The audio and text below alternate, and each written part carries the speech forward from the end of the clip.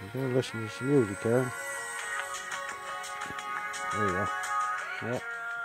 Remember that song? Their wedding song seems to calm her, seems to reach Karen Walker in that faraway place dementia has taken her.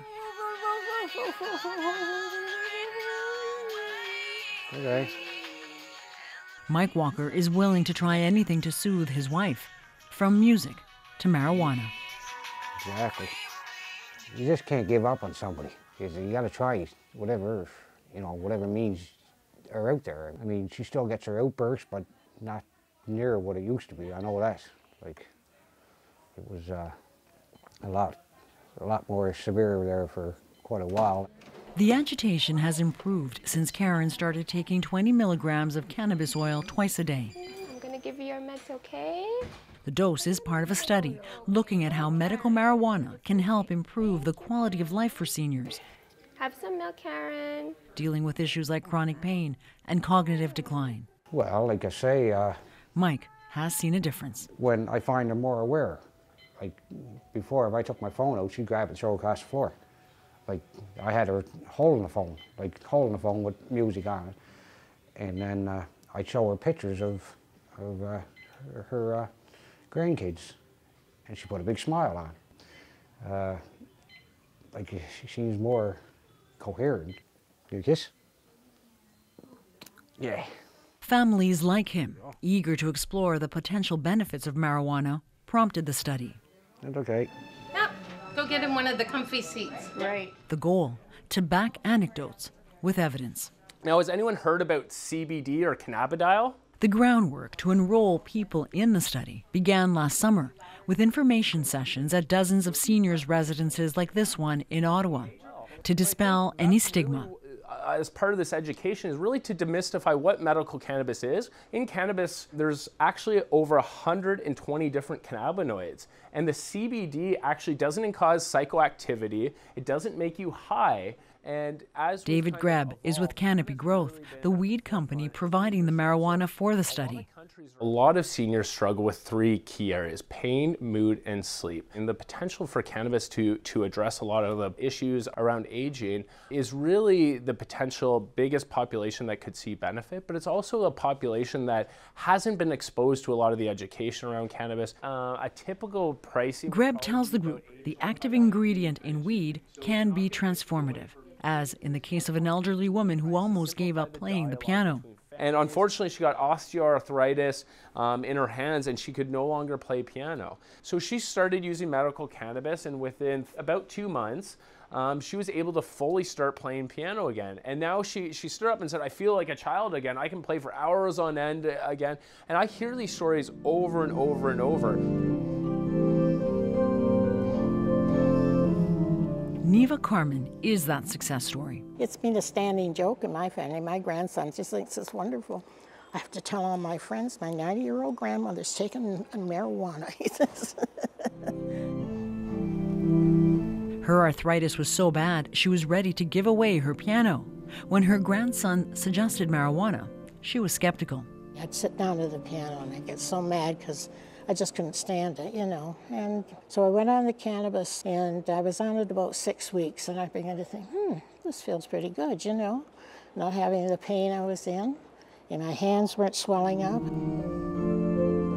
Since then, Neva is back at it, playing regularly for her fellow residents and enjoying the moment. It is experimental. We still don't know what it's going to do to us, but at 90, who cares?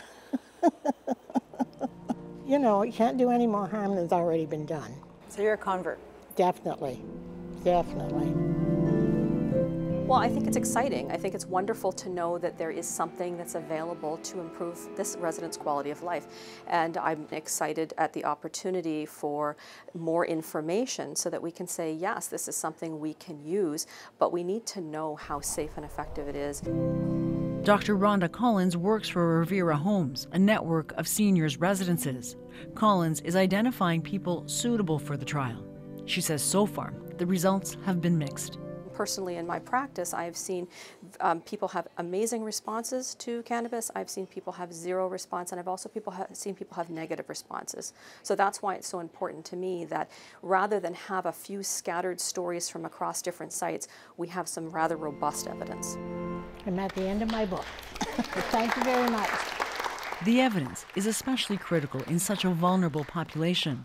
There are concerns around how medical marijuana interacts with other medications, how it metabolizes in older people, and potential side effects like dizziness can be especially dangerous for people prone to falling. Okay. Go up here a bit, Karen. For Mike, the last few years have been a struggle. He just wants to provide his wife with some comfort. We're good? Ultimately, what do you want from this study? What are you hoping for?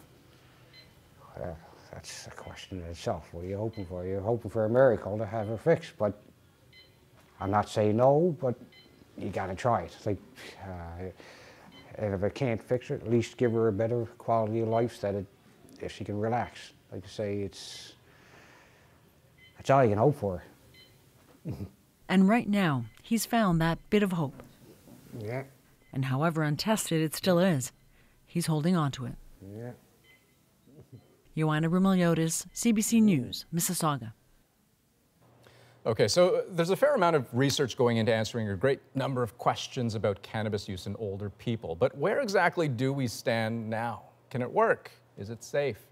Dr. Samir Sinha, the Director of Geriatrics at Mount Sinai, joining us right now. And you have people coming to you asking this very question. Absolutely. Yeah, no, many of my patients are now asking about it and saying, could this be a solution for me? And so what do you tell them? Well, you know, it depends on what they're looking for, because I say to them right now, there isn't a lot of great evidence out there to say that it's actually a great treatment for everything under the sun.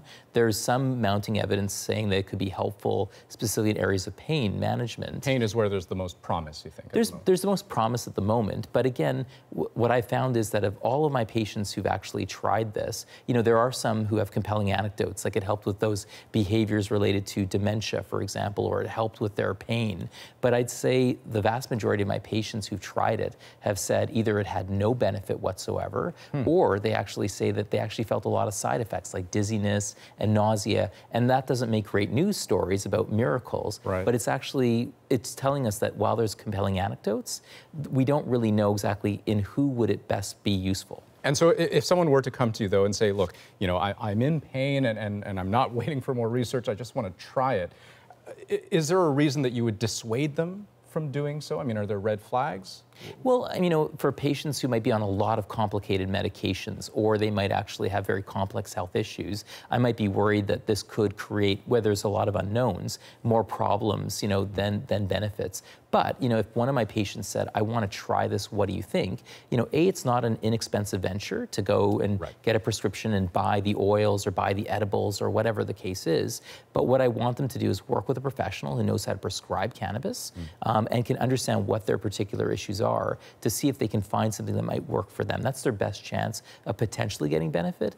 But again, we still need more research to figure out where it can be useful. Dr. Sinha, interesting stuff. Thanks. Thank you.